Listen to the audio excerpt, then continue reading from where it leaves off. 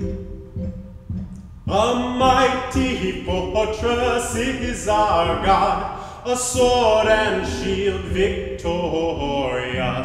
He breaks the cruel oppressor's rod and wins salvation glorious. The old satanic foe has sworn to work us woe with craft and dreadful might. He arms himself to fight. On earth he has no equal.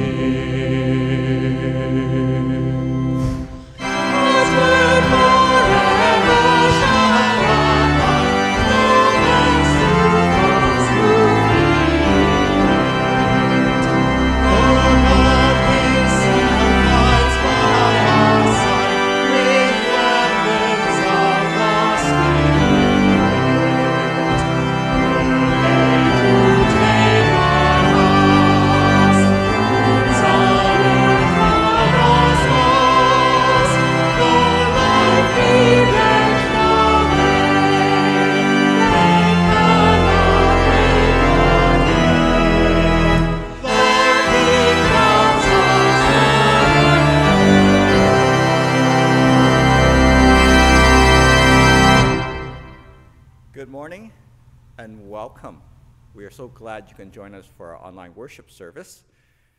Today we celebrate the Reformation, where Luther rediscovers the gospel and how through the gospel we are set free to have a relationship with God and stand before him as righteous children.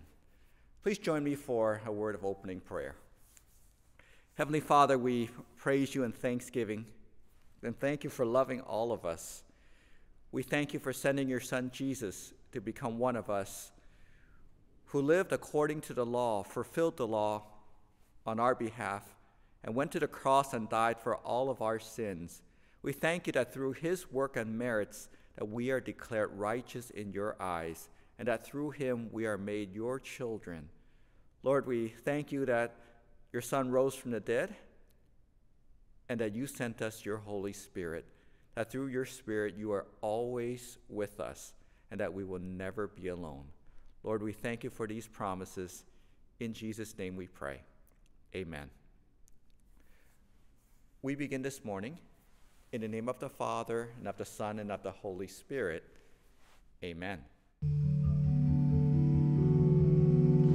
The church is one foundation, is Jesus Christ her Lord. She is his new creation by water and the word. From heaven he came and sought her,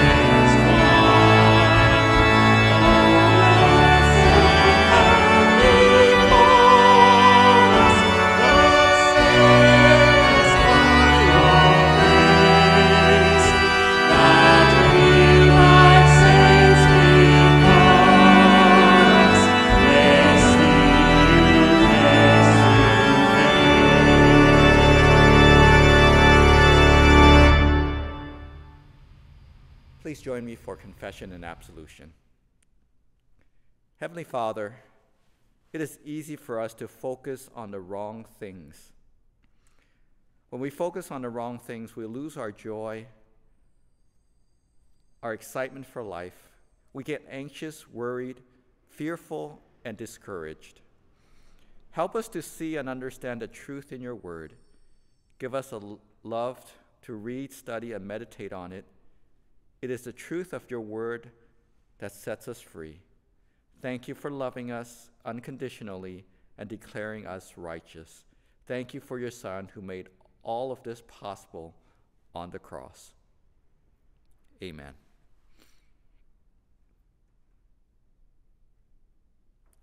Upon this your confession, I, by virtue of my office as a called and ordained servant of Christ, and by his authority forgive you all your sins. In the name of the Father, and of the Son, and of the Holy Spirit.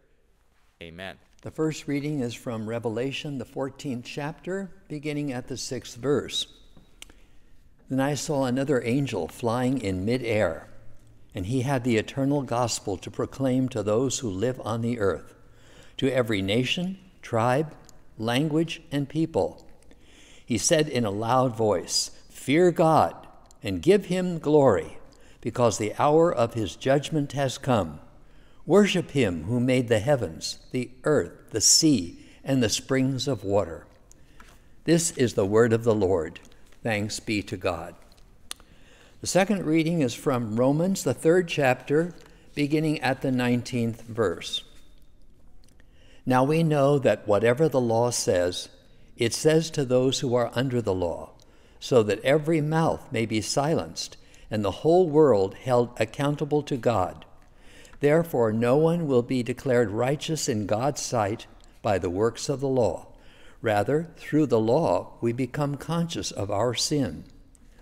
But now, apart from the law, the righteousness of God has been made known, to which the law and the prophets testify. This righteousness is given through faith in Jesus Christ to all who believe. There is no difference between Jew and Gentile, for all have sinned and fall short of the glory of God, and all are justified freely by his grace through the redemption that came by Christ Jesus. God presented Christ as a sacrifice of atonement through the shedding of his blood to be received by faith. He did this to demonstrate his righteousness, because in his forbearance he had left the sins committed beforehand unpunished. He did it to demonstrate his righteousness at the present time, so as to be just and the one who justifies those who have faith in Jesus. Where then is boasting? It is excluded. Because of what law? The law that requires works? No. Because of the law that requires faith. For we maintain that a person is justified by faith apart from the works of the law. This is the word of the Lord. Thanks be to God. The Holy Gospel is recorded in St. John, the 8th chapter, beginning at the 31st verse. To the Jews who had believed in him, Jesus said, "If you hold to my teaching, you are really my disciples, and then you will know the truth, and the truth will set you free." And they answered him, "We are Abraham's descendants, and have never been slaves of anyone. How can you say that we shall be set free?" And Jesus replied, "Very truly I tell you, everyone who sins is a slave to sin. Now a slave has no permanent place in the family, but a son belongs to it forever. So if the Son sets you free, you will be free indeed. This is the gospel of the Lord. Praise to you, O Christ." Good morning again. So glad you can join us. Now, one time there was a highway patrol officer on the side of the highway. He was, of course, waiting for cars who were speeding. Well, it was kind of slow that day, and then all of a sudden he noticed there was an older car, a large car that was older, driving at only 22 miles per hour. Well, right away in his mind, he knew that driving much slower than the speed limit is just as dangerous. So right away, he turned on his sirens and he pulled the car over. When he walked over to the driver, it was an old lady with 4 other passengers, 2 in the back and 1 in front. But he noticed that they looked different. They looked like as if they had seen a ghost. They were all pale. Well, as he walked up to the car, the driver said, "Officer, is everything okay? What's the problem? I've been driving the speed limit. I haven't been going fast." Well, the officer said, "No, you weren't speeding, but that's not the speed limit. It says 22. The lady was embarrassed. "Oh, I'm so sorry. I thought that was the speed limit. I was not going that fast. But anyway, thank you for correcting me." Then the officer, before he left, he said to her, "Is everybody okay in the car?" She said, "Yeah." Then he asked, "What's the problem? What's going on with them? They look so pale." Well, she said, "Well, they'll be okay in a while. In a short time. We just got off Route 101. Well, so glad you can join us.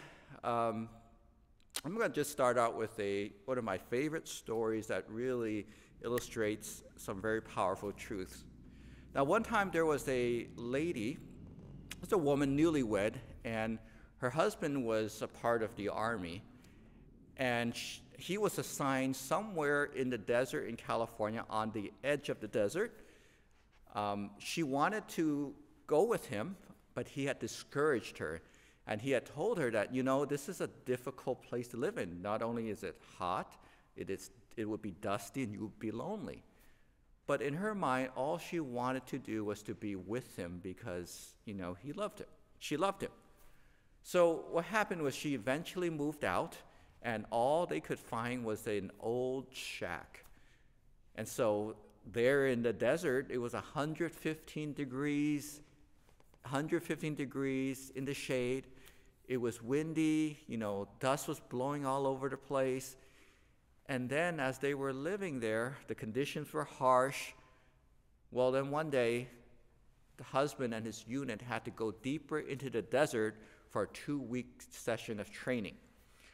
She was there, left alone, and finally the loneliness, the weather, things just started to get to her. She was lonely, and her neighbors were Indians, and she couldn't speak their language. This finally got to her, and she wrote a letter to her mother explaining to her that she wanted to leave. In a very short time, she got a reply from her mother, and these were the words: "2 men looked through prison bars. One saw mud, the other saw stars." 2 men looked through prison bars. One saw mud, the other saw stars. As she read this quote, these words over and over, she began to realize something. She began to realize that she was focusing on the wrong things. She was thinking wrongly. So in so many words, if we really stop and think about it, is that if we think about and focus on the wrong things, the wrong thoughts, it affects our feelings. When we have wrong thoughts, we have wrong feelings, and wrong feelings encourage wrong behavior. And so she realized that she was focusing on the wrong things, namely the harsh environment, the loneliness, and the fact that she couldn't speak the language there. She realized she was focusing on the wrong things, which caused her to feel like she was done. She wanted to leave. But then she realized that she had to make a change. So she decided to think about the right things. So she started looking for the stars. So in the following days, what she did was she did something different. She went out to try to make friends with her Indian neighbors. Well, at first they seemed kind of reserved and reluctant, but because she was genuine, she continued and persisted, she made friends with them. They began to teach her how to weave. They began to teach her pottery. She started to show interest in their lives. and they accepted her as a friend. As she began to continue this, she started to become an expert of the area. She learned about the Joshua trees, the yuccas, the cacti, and her mother sent her books, And instead of having a very negative view, her life became very enriched. She even wrote a book about the region. What changed? The environment didn't change. The Indians didn't change. The weather didn't change. What changed was how she thought about the whole situation. Friends, what we think about has a very powerful effect on how we feel, and how we feel affects how we behave. And so this is a perfect illustration, and we're going through COVID-19. I know some people say life will never return to normal. Well, if we think about that, our feelings, if we think and we believe that, our feelings, we'll feel depressed. We'll feel depressed. The feelings of depression will affect our behavior and how we see life. We know it's a difficult time for a lot of us, or even all of us, because many things have been taken away from us, or things that we call uppers, things that we enjoy doing, like graduations, it's taken away. Our planned vacations, our annual vacations that we take, those have been taken away. Time with, at church time, community time, things that we enjoy doing, they have all been taken away. However, it's what we think about and focus on that will make a difference. Now, another example of wrong thinking is the Reformation. Now, Martin Luther, before the Reformation, in his mind, his wrong thinking was that God was this angry God just waiting for somebody to do something wrong and punish. In his mind, that people had to be good. People had to earn it. They had to do good for God to love them. So in his mind, that your white marbles has to outweigh your black marbles, meaning the good that you do versus the sins or the bad things that you do. The white marbles had to outweigh the black marbles in order for you to make it to heaven. But there was no guarantee that you had enough white marbles. And so at the time, people were afraid of dying. They were dealing with diseases too. And so to them, the worst part about it is, here's a God who's looking to pounce to judge, and there's these diseases going around, and if you die and go to hell, that is the worst thing. And so they lived under that type of cloud. Martin Luther was living that way. Well, until July 2nd, 1505, he was going back to the university on horseback. That's when there was a severe thunderstorm. Lightning almost hit him. And so he cried out to St. Anne, "Help, St. Anne, I will become a monk." Well, in his mind, he thought God was giving him a second chance. And so right away, he gave away all of his belongings. Against the advice of his family, he became an Augustinian monk. There right away, he began working on himself, self-improvement. He began working on himself, trying to do good, pray more, read the Bible more. He tried to do more, think good thoughts. And what happened was that he kept trying and found no satisfaction, no assurance. And so he kept at it. He went to confession, and one of his mentors said he was there for 6 hours, which tired him out. Well, they also at times have found him that he had beaten himself, hurt himself, just trying to be that good, perfect person before God. Well, his colleagues finally got to a point where, this guy has too many hours or too much time on his hands. Let's put him to good work. Let's have him teach at the University of Wittenberg. And so So he took on that challenge, and before he had to teach, he had to prepare himself, which means he had to read the Word of God. It was during the reading of the Word of God he came across the truth, the right way to think about God that totally set him free. As our gospel lesson in John 8:31 says, Jesus said, if you hold to my teaching, you are really my disciples. Then you will know the truth, and the truth will set you free. So notice Jesus, if you hold to my teaching, what he's saying is that depending on which Bible version you read, hold, abide, or dwell. It means if you immerse yourself into the Word, you stick with it, that you will begin to know the truth, and the truth begins to set you free. Now, this is not a one-time thing. I think in all of our minds, we all have what I call stinking thinking.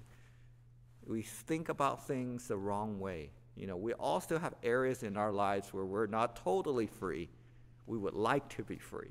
And so the Word of God, Jesus said, you stick with my teaching. You dwell on it. You meditate on it. And you will begin to experience the freedom that I have promised you. And so as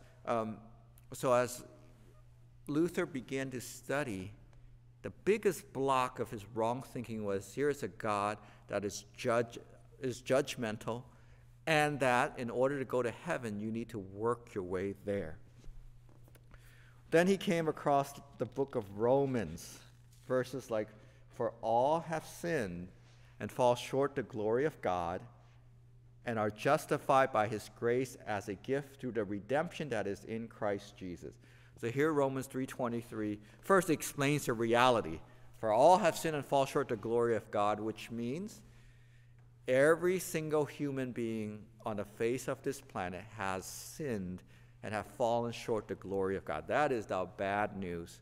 There's no perfect human being except Jesus Christ himself. All of us have sinned. He also realized that, okay, so if we've all sinned, then doing good does not undo the sin. You do a bad thing, but doing good does not negate that. A sin is a sin. And so he realized that, and then the second part of the verse says, and are justified by his grace as a gift. Whoa. The bad news, the good news that we are justified, which means declared righteous or declared without sin as a gift. Wow, that was a life changer for Luther. To realize that God declares us righteous because this is a gift from him. And the gift was made possible through Jesus Christ's death on the cross. So he realized that going to heaven was not about his good works. For God to love him was not based on his merits. And so that changed his thinking. That set him free, allowed him to walk into what God called him to do. And so, by the way, he later on, he translated the entire Latin Bible into the German so that the people there could read the Bible. And during that time, God is a God of perfect timing too. The printing press was just invented. And so the Bibles were distributed in German. Wow, more people can read and understand the Word of God because it is the Word of God that sets people free. Friends, as you and I know, when we are ignorant of the Word of God, or we really have these wrong thinking, in our heads, wrong thinking creates an anxiety. It creates anger. It creates uncertainty. But when we have the Word of God that sets us free, it allows us to live the way God has called us to live. So Luther not only, translated the Bible, he also put up 95 theses on the church to invite dialogue and debate. He also came up with the 5 solas, Scripture only, scripture only, sola scriptura. Wow, that's powerful, because the Bible, the Word of God, is where we base our teachings from. It is the truth. It is the foundation of our faith. Let me just kind of just put this all together. So what we think about, if it's wrong, it gives us negative feelings and emotions. If what we're thinking about is wrong, it also affects our behavior. What we're going to say to people, because we're not feeling good, we're not in a good mood. But if we have the Word of God, the truth that sets us free, our minds, our bodies, our emotions will be right. It will be emotions of joy, emotions of hope. And the way we talk or the way we act would be hopeful. We will speak things positively, okay? Especially when it comes to how God sees us. God sees us as righteous children. He sees us as people, looks at us as if we have never sinned. And this is the gift that he gave us through his Son, Jesus Christ. And that is a game changer, because oftentimes we feel that God doesn't love us or we're not good enough. No, the reality is it's not based on our merits. It's based on the works of Jesus Christ. Let me just bring us to a close with another story from the Old Testament.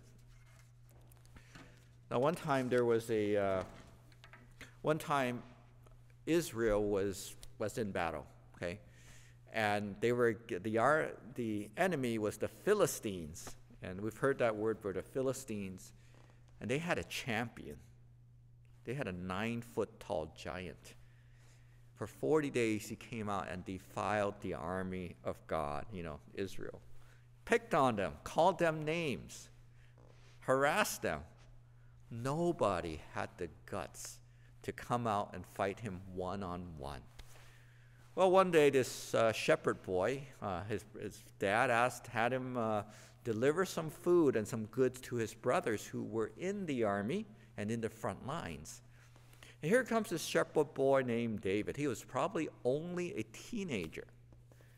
And when he got there, he witnessed this giant started making noise and taunting and calling them names, and he had it. He had it. And so he volunteered to fight this giant. At the time, the king looked at him, man, you're so scrawny, and you don't got a muscle on you, and how are you going to win? Well, the king was not confident, but the king offered his own armor to help with the young lad. Well, he tried on the armor. It didn't fit him. It was too heavy. Finally, he said, I don't want it.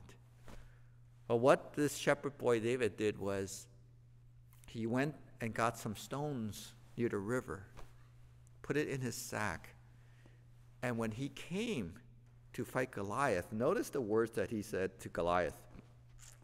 You come at me with sword and spear and battle axe.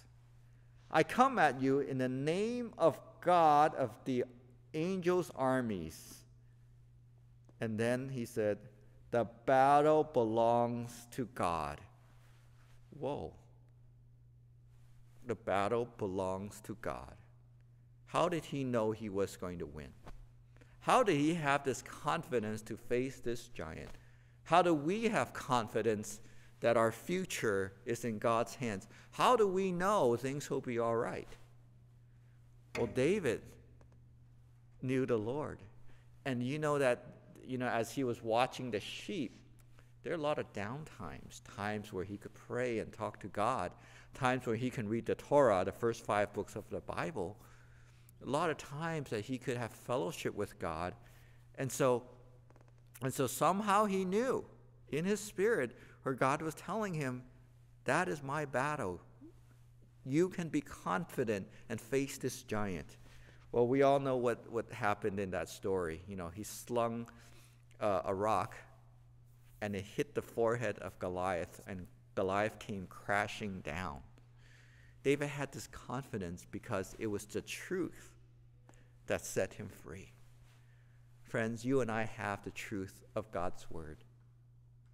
God said, especially in Jeremiah 29:11, "For I know the plans I have for you, declares the Lord, plans to prosper you, not to harm you, plans to give you hope and a future." Jesus says, if you continue, hold on to, abide, dwell, stick with it. If you abide in my teachings, you will know the truth. And when you have that truth will set you free. So my friends, I continue to encourage you to dwell on the word, to continue in the word of God. As we continue in the word of God, Jesus says it will set you free. Amen. Please join me for prayer. Lord God, our Heavenly Father, we thank you for the truth of your word. We thank you that no matter what happens and what we're living through, we know that you are with us, that you are in control. Lord, not only do we know that you're protecting us, but that we also ask you to help us to make wise decisions. We know in this situation that there are vaccines that will be administered. We're still in trial phases. We ask that you give our health officials, our scientists wisdom, and that as we await a time when life returns to normal, we ask that you will give us rest and peace in you, knowing that everything will be okay, that you make everything beautiful in your time. Lord, we continue to lift up our nation into your hands. We pray for peace, no matter who wins the presidential election. We ask for peace, and that whoever is elected will carry out your will faithfully, so that your people will be blessed. Lord, we thank you for hearing our prayers. We ask that you will help us to just look at what you're trying to do, what you're doing in this nation. Thank you for hearing our prayers, Lord. In Jesus' mighty name we pray. Amen. The Lord bless you and keep you. The Lord make his face shine upon you and be gracious to you. The Lord look upon you with favor and grant you his peace. Amen.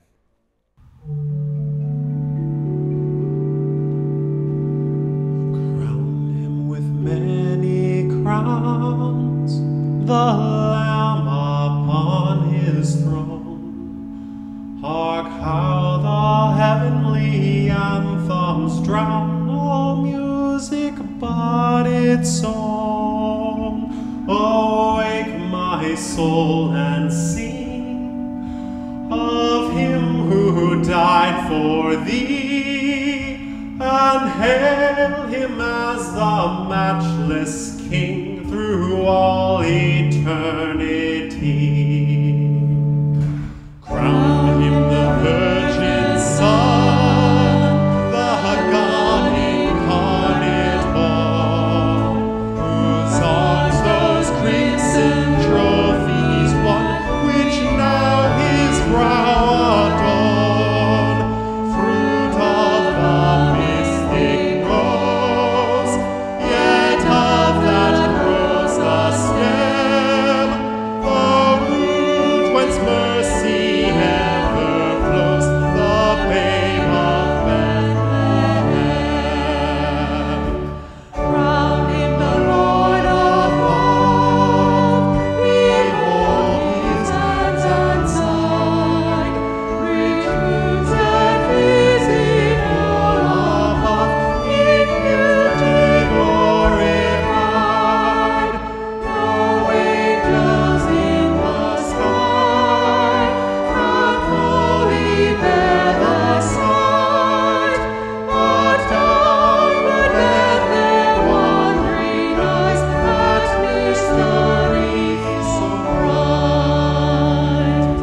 Crown him the Lord of all, who triumphed o'er the grave and rose victorious in the strife for those he came to save.